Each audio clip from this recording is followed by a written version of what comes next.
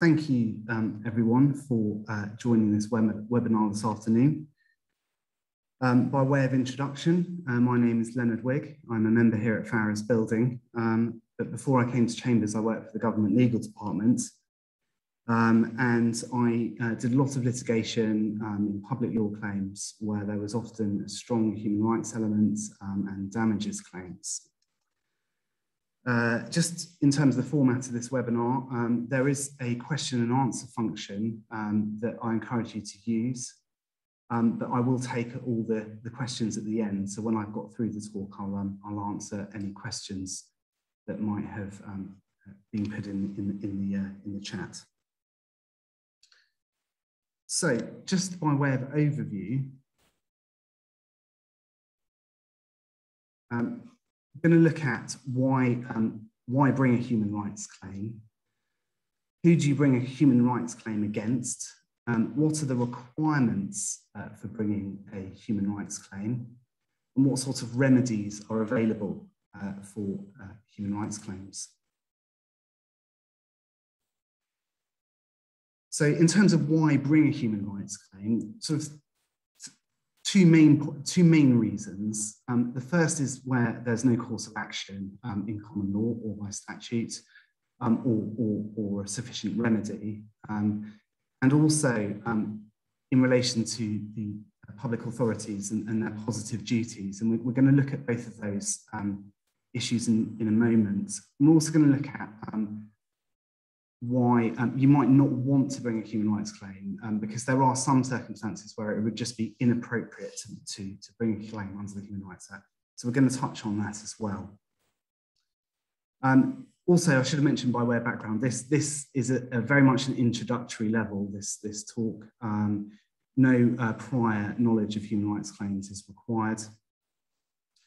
And it's hoped that in the future I might do more detailed talks looking at more specific aspects of human rights in due course. So just by way of recap or looking at some of the actual convention articles, what I'll do is I'll just pick through some of these and explain them in a little bit of detail.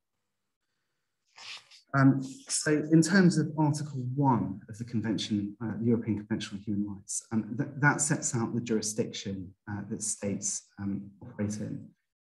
And primarily it's territorial. There are some exceptions to that, for example, where a state is exercising control or public authority over another territory, for example, in a time of conflict. But primarily it is territorial. But Article 1 is also important, and we're going to look at, in this talk, at a lot of the positive duties that public authorities owe. And really, Article 1 is the source of those positive duties, because it places a burden on states to ensure that human rights are protected. So it is an important article. Article 2, right to life, it's obviously relevant where dealing with a claim where somebody has died. It's also, there is some jurisprudence from the European Court of Human Rights in relation to the right to life where the person hasn't died. And that's quite important to bear in mind. So Article 2 may be engaged even though the person hasn't died, but where the actions of the state have been such that there was a severe risk of death. In certain circumstances, that has been enough to engage Article 2. It's relevant in domestic proceedings because, for example, in fatal accidents, for example, you don't need to prove dependency or a tort if you are reliant on Article 2. And Article 2 also carries with it a positive duty to protect life. So the state is under an obligation to take reasonable steps to protect someone's life. And it also contains a duty to investigate, and usually that would be dealt with by way of inquest. It is important to remember that that duty is a general duty and may apply to all sorts of public authorities where somebody has died within their care. Article 3 prohibition against torture and inhumane or degrading treatments. Now, you can probably see from the wording in that slide that you've got torture at one end of the scale, but then you've got degrading treatment, which is a sort of lesser act at the other. And there is, to a degree, a sort of sliding scale there, and it always depends on the facts of a particular case. But if you take the lowest end of degrading treatment, that would certainly encompass all forms of abuse. So if you're dealing with a claim that contains abuse, you might want to look at Article 3. Again, the state owes positive duties to protect people from abuse, and there's a duty to investigate where abuse has taken place, or anything contrary to Article 3. Some examples from the European Court of Human Rights, Strasbourg jurisprudence, includes prisoners who have been denied access to their reading glasses, or prisoners who have special health conditions who have been exposed to passive smoke, for example. So the thresholds can be quite low, and also there is a sort of subjective element in some of that jurisprudence as to the personal circumstances of a person. So these are all things to bear in mind in thinking about bringing a claim under the Human Rights Act. Again, Article 4, just very briefly, freedom from slave labour, or slavery or forced labour, sorry. That includes people who have are victims of trafficking. It includes servitude, which is loosely defined again in Strasbourg jurisprudence. And it also contains the positive duty to protect people from those conditions, and also positive duty to investigate allegations of where there's been an alleged breach. Very briefly, Article 5, this normally applies in detention cases, or where somebody's liberty has been deprived. The reason I mention it is also Article 5 is an exception, and we'll come on to this a bit more further on in the talk, but under Article 5, subsection 5 of the European Convention, where there has been a breach of this particular article, a person is entitled to compensation as of right. So that kind of mirrors, for example, the tort of false imprisonment, where once it's established somebody's been falsely imprisoned, they're entitled to damages per se. They don't need to prove a loss. And that's the same with Article 5. It also contains positive duties. I'm just going to move on from that and just look at, well, you probably heard me say a lot about positive duties, and I'm going to focus on that a little bit more now. And I just want to give two examples really of how this can play out in practice. So as I mentioned earlier, one of the main reasons why you might want to bring a claim under the Human Rights Act is because there's no course of action under common law or statute, or the remedy that you seek is not going to be effective at a domestic level. And an example of that is Z versus UK. Now, in that case, a local authority who knew about abuse that was being committed against two children, they failed to stop or intervene in that. And the official solicitor brought a claim in negligence and breach of statutory duty. The House of Lords confirmed that there was no action, that there was no course of action there. However, the claimants were awarded between £1,000 and £3,000 for injuries by the Criminal Injuries Compensation Bureau, but nothing for the neglect. Now, when this case got to Strasbourg, the European Court of Human Rights found that there had been a breach of the positive duty implied into Article 3, and awarded £32,000 in damages. So that's an example of a breach of positive duty against the state. And another example, more recent example, oh sorry, just before I move on to that, I should also say that I think that Z versus UK was pre-Human Rights Act. So they had to go to Strasbourg to get that remedy. if that case were brought today, a domestic court would more than likely make that finding. But just moving on to the second case here, which was the Met Police versus DSD. Far more recent case, 2018, where the Supreme Court found that breach of Article 3 in relation to the failure to investigate a rape complaint, again, breach of the positive duty to investigate. And in that case, the claimant was awarded over £22,000 for depression caused by the breach of Article 3, i.e. the failure to investigate. So there was medical evidence to that effect, and there was an injury caused by the breach. And this was in addition to the criminal injuries claim. So it's a separate heading for loss there for breach of Article 3. So those are two examples of the types of claim where you might want to think about asking, is there a positive duty involved, failure to investigate, failure to protect, where the Human Rights Act claims can be a useful tool for a claimant. And we'll look at defences as well in just a moment.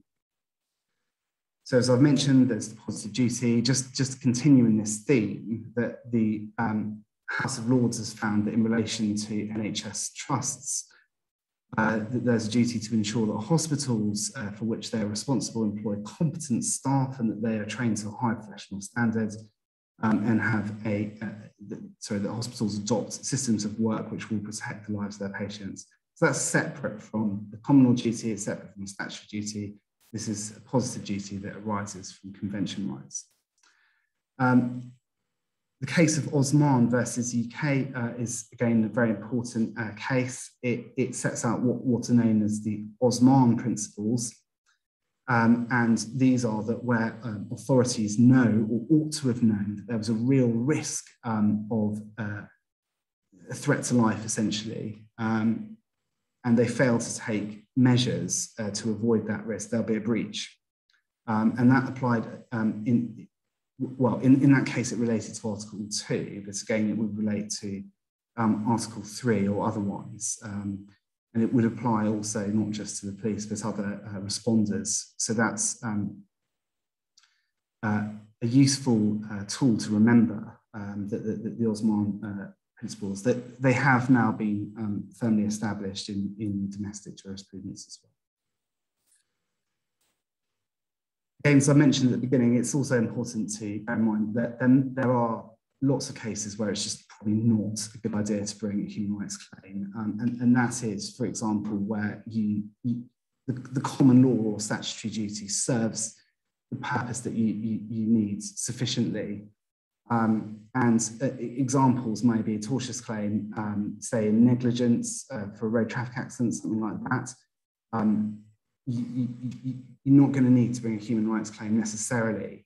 It's where you're looking at maybe whether the police investigated it properly, the extent of the duty to investigate if somebody died, things of that nature, that is more likely that you're going to want to go down more of a human rights route to sort of underpin any other duties in your claim.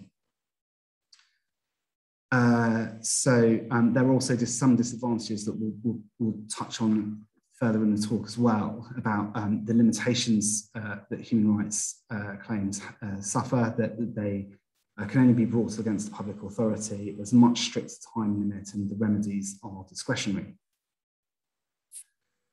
So the second part, we're just going to look now at who do you bring your claim against. So primarily, you're going to bring your claim against public authorities. Now, Section 6.1 of the Human Rights Act states it's unlawful for a public authority to act in any way which is incompatible with convention rights. Now, this is what is termed as a vertical claim. And what that means really, it's individual versus state, state being the public authority. Now, that's where the course of action in human rights claims lie, and we're going to look at some examples of that. But that doesn't mean that individuals suing each other in what are horizontal claims don't need to be aware of human rights issues, and we'll look at that as well. Now, the question is, what is a public authority for the purposes of the Act? It includes a court under section 638, and that's important, perhaps even more important for claims between individuals.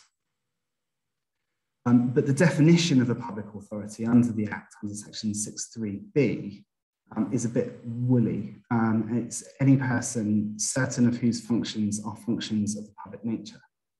Not particularly helpful, other than it excludes the Houses of Parliament. Thankfully, the House of Lords, in a case called Aston Cantlow, looked at this and decided that there were things called core public authorities and non-core or hybrid public authorities. And we'll look at those in just a moment. Essentially, the question involves considering the nature and function involved, which must be public. So just because you're acting for a private company, if they're carrying out a public function, you may need to consider whether or not they're vulnerable to a claim brought under the Human Rights Act.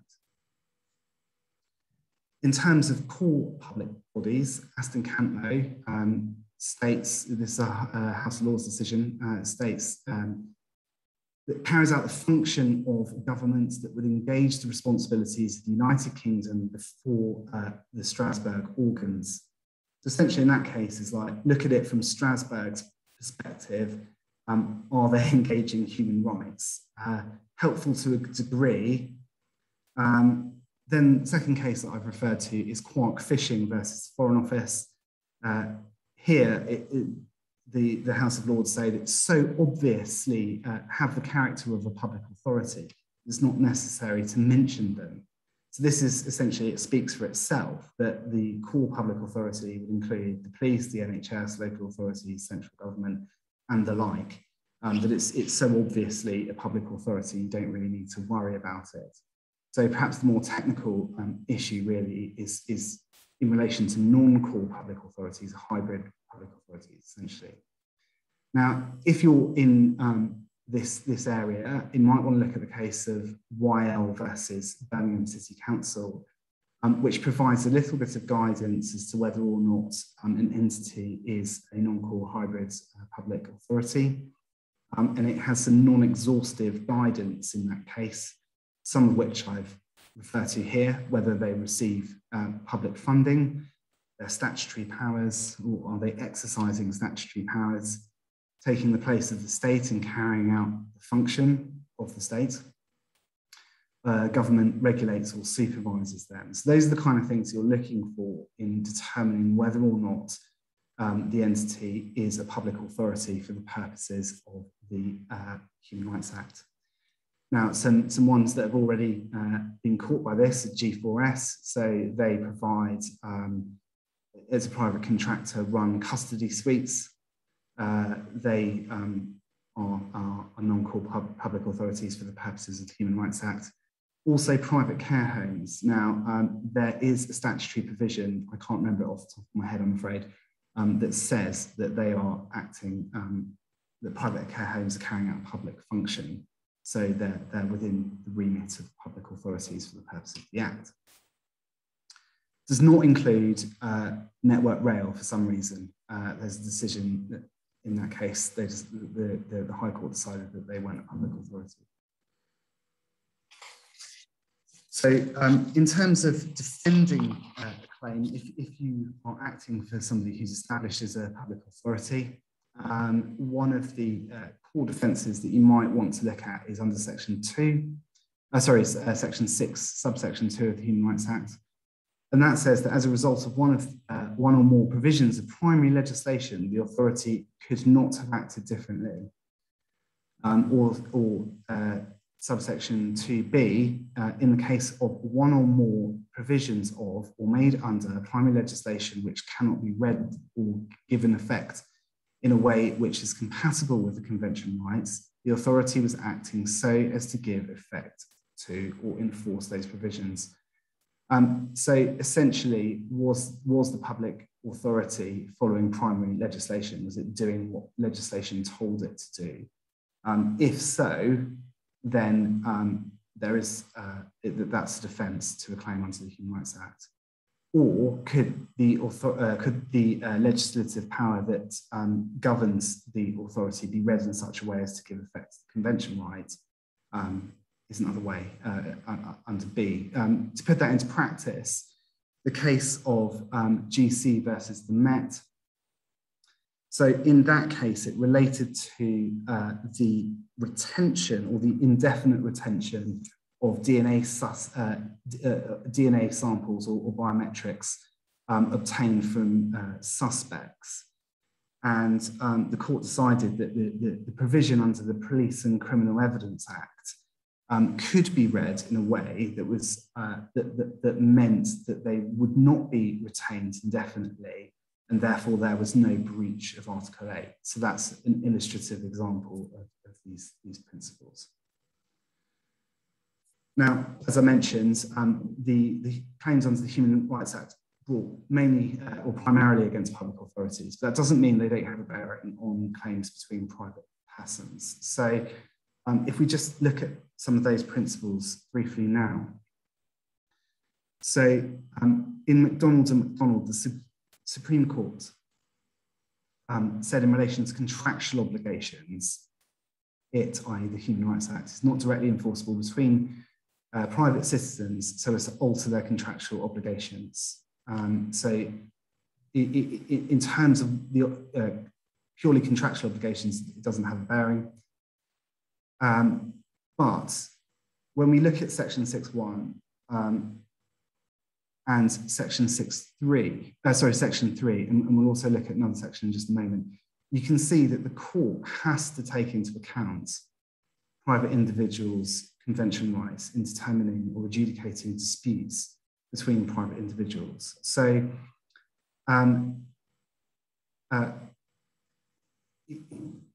we'll look at section 3 just for a moment and just see there that the court tribunal will give effect to primary and subordinate legislation in a way that's incompatible with convention rights. It also applies to common law rights, and that was set out in the case of Venables versus Newspapers Limited, where Lady Butler Sloss stated the duty on the court, in her view, is to act compatibly with convention rights in adjudicating upon existing common law courses of action, and includes a positive as well as a negative obligation. So in determining, well, let me put it like this, where you have a dispute between private individuals, the court is under a duty to act compatibly under section 6.1.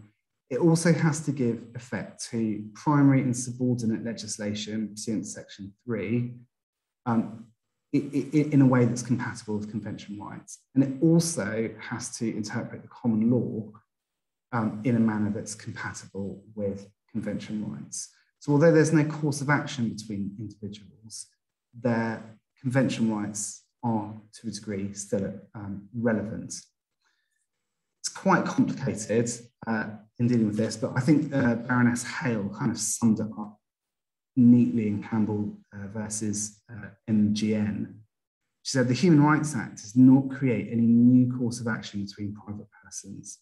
If there is a relevant course of action applicable, the court, as a public authority, which is section 6.1 point, must act compatibly with both parties' convention rights. Where existing remedies are available, the court not only can, but must balance the competing convention rights of the parties. So if you're ever stuck on this point, just read this section again, because it is helpful in summarising it.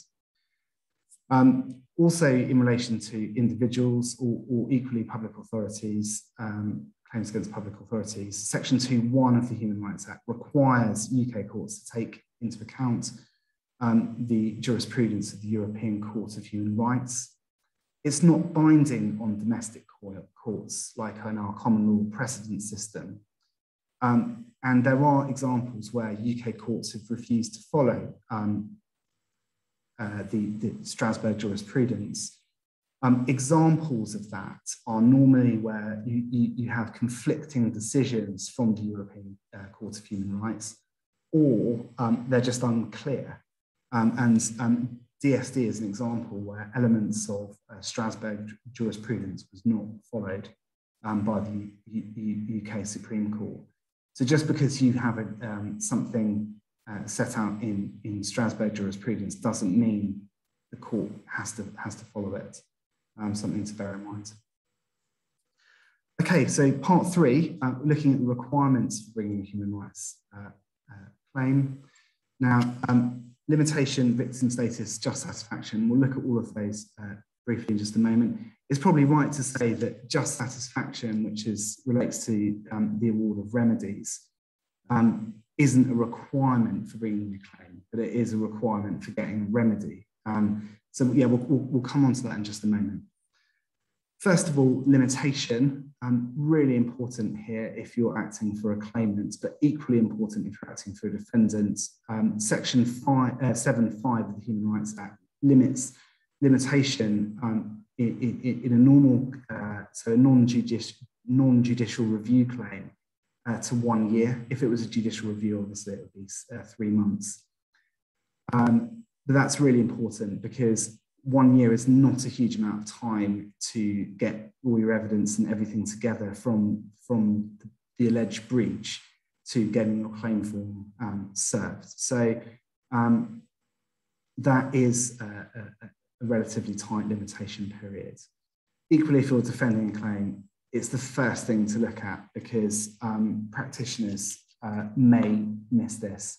With personal injury, obviously it being 3 years, if you want to tag on a human rights claim to that, the chances are by the time you've issued, you may be out of time. So it's always worth double checking that there isn't a limitation defence if you're defending these types of claims.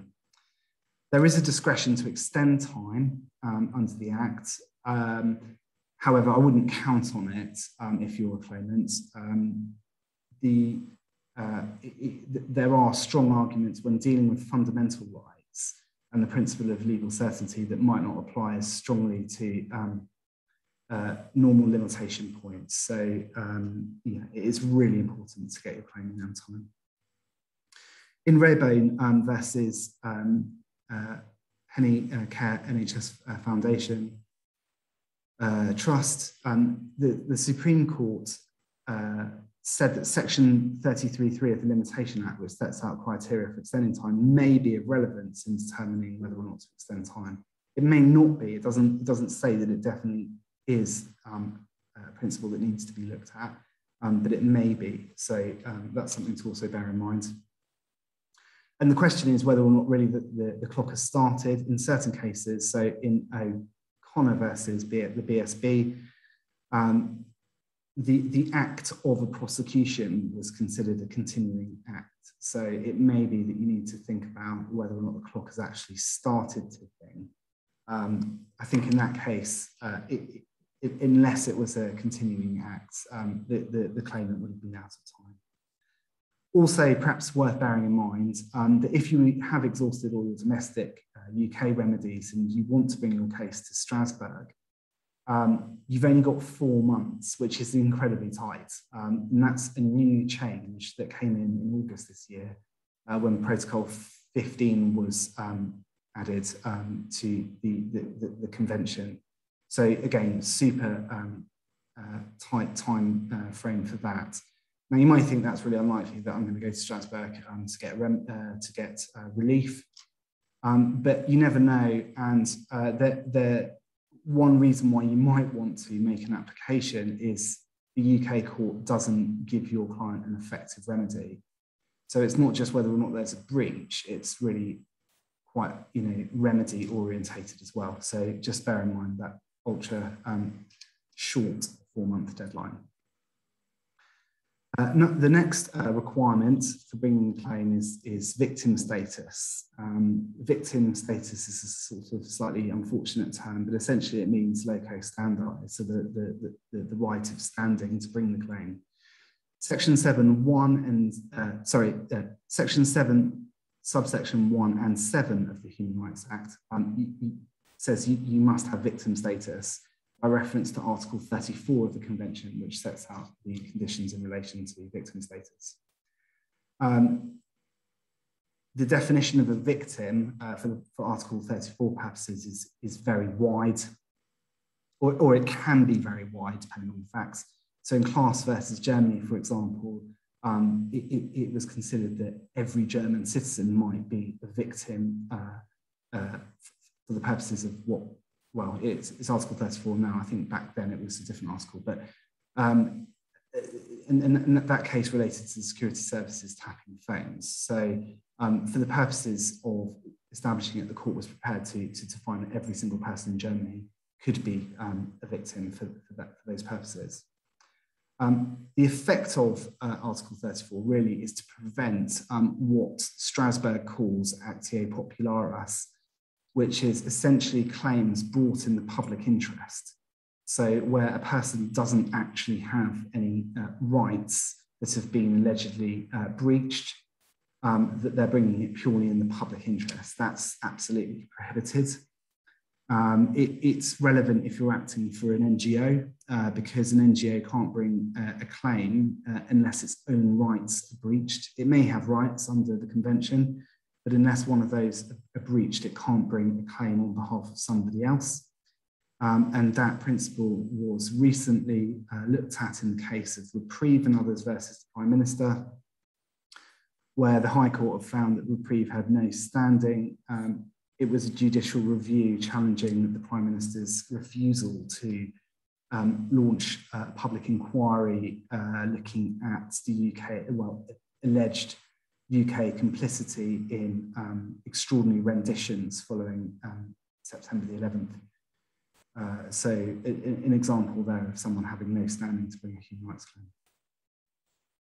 Now, as I mentioned, just satisfaction isn't really a requirement to bring a claim, but it is a requirement if you want a remedy. So if a court's found that there's been a breach, you're not home and dry in terms of getting damages or an award or a declaration or whatever you're seeking, unless you, well, except for Article 5.5, as I mentioned earlier, but you have the additional hurdle of just satisfaction. And the way the Human Rights Act deals with this is that it's pursuant to Section 8, the court relief must be just and appropriate. And if you want damages, those damages must be necessary. Section 8.4, which we'll come back to in a moment, looks at or says that, that the domestic court must take into account the principles applied by the European Court of Human Rights in relation to award for compensation under Article 41 of the Convention. And we're going to look at that a little bit more just towards the end of the talk. It's also important to remember, I think, in advising on human rights claims, if you're acting for a claimant, or equally if you're acting for a defendant, but a finding of a violation may in itself be considered just and appropriate without further awards. That does happen. So if that were to happen, you probably want a declaration in your order. The power of a domestic court to make awards or to order these types of remedies depends on what powers they have already. So Section 8.1 says a court essentially may grant such relief or remedy or make such order within its powers. So if a court doesn't have power to grant damages, it can't, just because you brought a human rights claim before it, doesn't mean that you're suddenly entitled to damages. The court is bound by whatever powers it has already. That's particularly important when dealing with tribunal claims, because the tribunals are creatures of statute. So that's something to bear in mind. As I mentioned earlier, declaration, you'll always want a declaration, in my view, if you're acting for a claimant. If anything, it gives you something to appeal against. It's useful with it to go within the order. So you want to plead a declaration.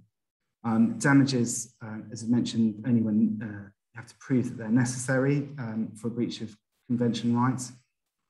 There's also a causation element that is often overlooked, but it does exist. And unlike in common law claims or breach of statutory duty claims, you don't have to prove but for the breach or a material contribution. But you do need to show a loss of a real chance of a better outcome. Okay, so that's set out in Greenfield. It's a modest threshold really to overcome, and I think that generally speaking in human rights claims, causation is rarely an issue. This is the final slide. We're looking at awards of damages. So if you are pleading damages for a breach under the Human Rights Act, it's a difficult area in calculating the awards. Okay, so it's hampered by the fact that there's no published guidelines by the Strasbourg Court. There are guidelines in Strasbourg, they just refuse to publish them. And that's problematic. So it's also sort of slightly aggravated by the fact that a lot of the Strasbourg decisions, particularly the older decisions, that they are inconsistent. I'm not sure how much truth there is in it, but it was rumoured that when the court reduced the number of judges that were required in order to get rid of backlog some of the cases and started hearing them in smaller chambers, that created a greater amount of inconsistency in awards. Not sure how much truth there is in that, but there certainly has been problems with inconsistency in awards. And then there's the question as well, do you actually need to look to Strasbourg for your award of damages, or do you look to domestic guidance? And again, unfortunately, there's sort of some conflicting authorities in relation to this. So, as I mentioned earlier, Section 8.4 of the Human Rights Act says that you should look to Strasbourg, Article 41, for guidance in relation to just satisfaction, which implies that Strasbourg is where you look to calculate your award for damages. And that was certainly the position taken by Lord Bingham in Greenfield. Says you should look to Strasbourg for guidance on how much you should be awarded for a breach of convention rights. Generally speaking, it's acknowledged that Strasbourg jurisprudence in terms of its awards are much lower than a domestic court for actions in breach of common law duty or statutory duties.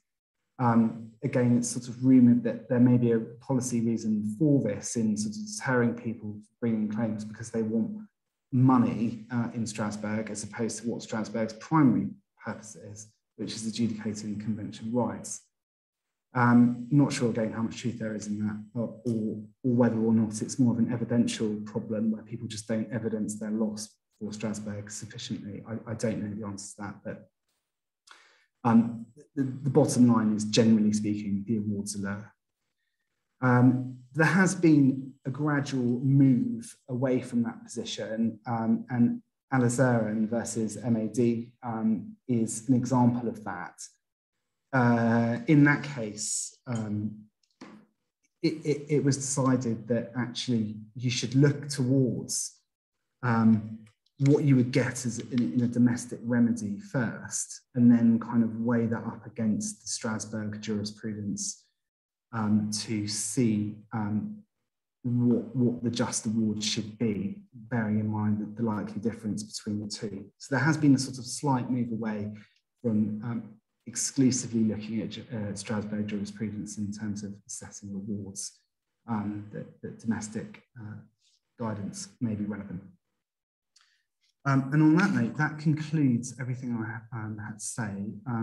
I can't see that there are any questions in the chat box, so I think I'll leave it there. But just to say also,